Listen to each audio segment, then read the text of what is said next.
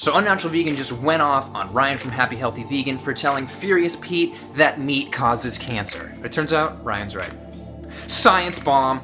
Coming up, 5 reasons that meat causes cancer according to science.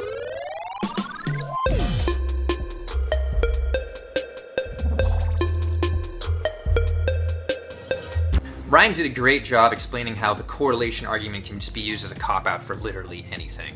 But he only touched on the tip of the iceberg of how cancer is actually caused by meat. Let's explore how correlation can graduate into causation once you've studied the mechanisms of the cause. We can start with one of the most widely accepted causes of cancer, undisputed, and that is, number 1, sex hormones.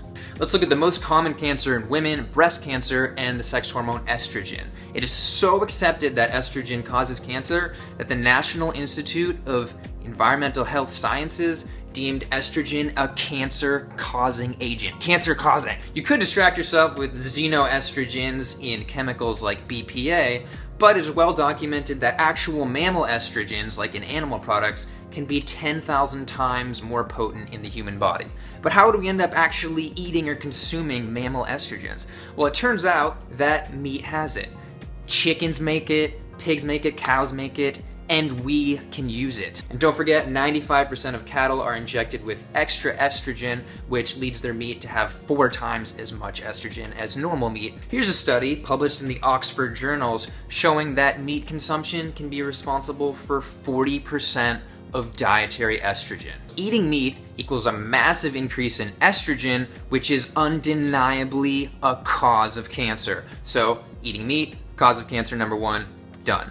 Not to mention, the remaining 60% of estrogen in our diet is actually from dairy products. Different subject, but also an animal product. Number 2, IGF-1 and animal protein. This might be the most important link between meat and cancer. IGF-1, or insulin-like growth factor 1, is a growth hormone. It is not only naturally occurring in meat, but animal protein actually triggers our liver to create massive amounts of IGF-1. This is why vegans have the lowest level of IGF-1 out of any diet, and they also have the highest levels of a protein that binds extra IGF-1 that the body doesn't need. Like this study shows, we've known for a while that IGF-1 is correlated with cancer, but let's explore the actual mechanism that IGF-1 uses to cause cancer. As a growth hormone, IGF-1 triggers cancer growth to begin with. Here's how it works in breast cells.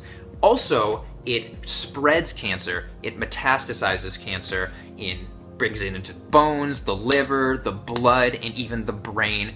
Also very important, it promotes angiogenesis, or the creation of new blood cells that feed cancer. This is such an important topic that there was a TED Talk on it. Willim went and said that plant foods can be the most effective way to treat cancer. He even mentions how angiogenesis can be prevented with a healthy diet and points to Dean Ornish's study, but fails to mention that that's a vegan diet they're studying. To drive this point home, here's what happens when you put people on a plant-based diet. Not only does cancer growth massively decrease, but you can actually measure their levels of IGF-1 going down. This brings me to number 3, protein fermentation and hydrogen sulfide.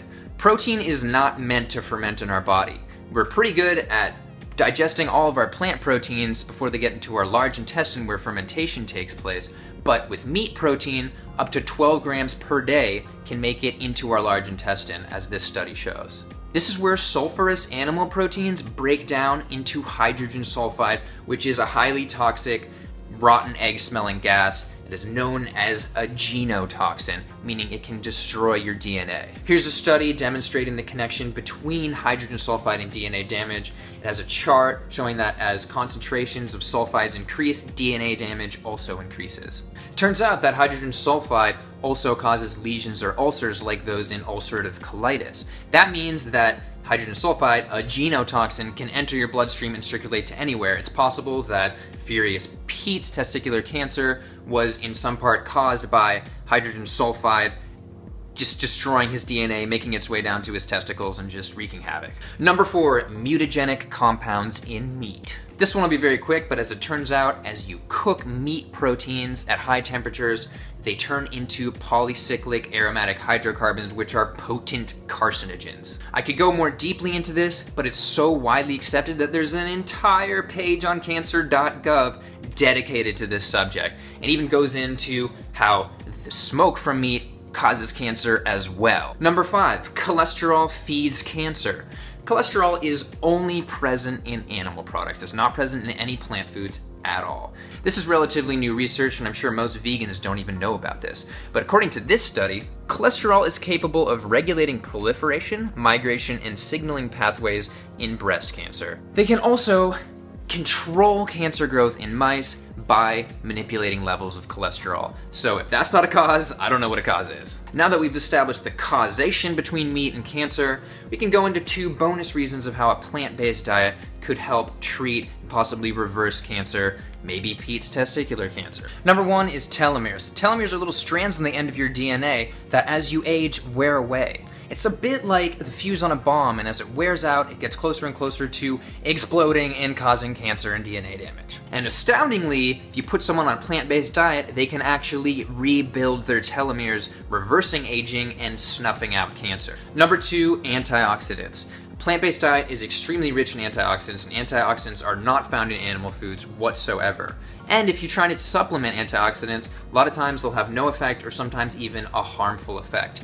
And antioxidants essentially act as little linebackers against the free radicals that are created by our metabolism and happen to be around our body, like toxins and things like that. And finally, just a reminder that a plant-based diet reduces your IGF-1 levels, which again promote every stage of cancer development. In conclusion, Ryan from Happy Healthy Vegan was right.